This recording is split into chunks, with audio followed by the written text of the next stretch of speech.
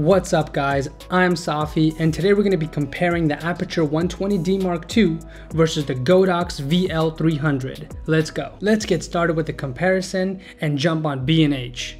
So as you can see, the price for the APUTURE is $745 while the GODOX Lite is $749.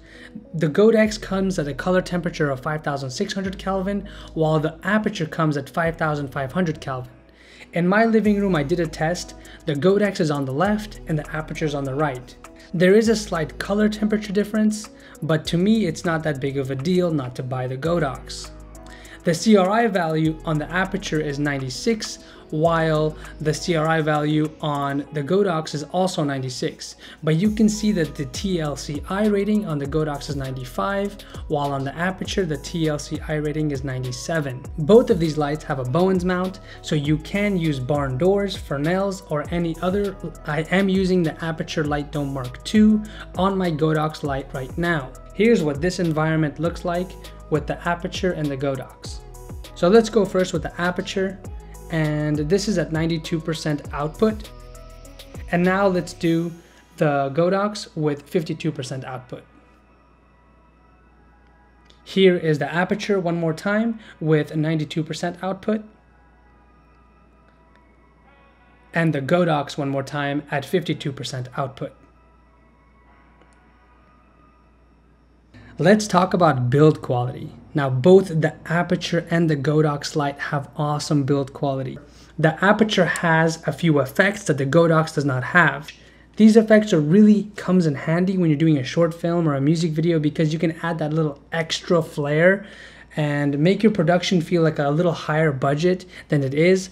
But I've noticed that the APUTURE 120D falls a little short and it's a little weak in certain settings, especially when I'm shooting slow motion in a dark room because you have to jank up the shutter speed to 250 and you need a really bright light to make sure you capture everything without getting extra noise. Here's some extra tests just to put a cherry on top. Now none of these are scientific, but it might give you a better idea of how the lights compare in a practical setting.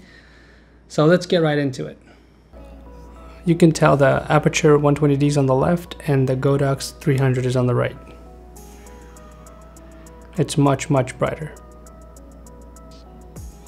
Shutter speed and ISO are constant. On the left here, it's f2.8 for the APUTURE and f4.5 for the GODOX. And finally, for test number 4, I wanted to show a side-by-side comparison and show you the f-stop. So keep an eye on the f-stop.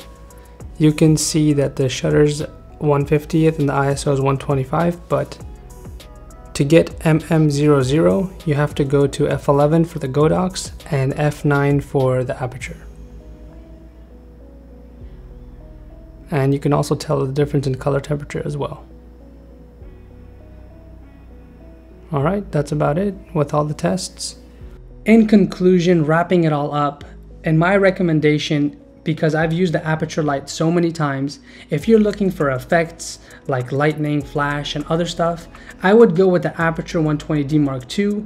Also, since the APUTURE 120D has less output power, you only need one V-mount battery.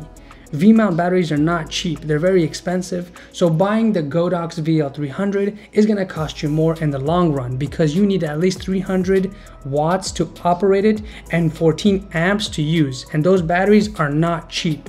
Thank you so much for being here. Leave a thumbs up if you liked this video or you learned something. I appreciate your time. Leave comments in the comment section if I missed something, and peace.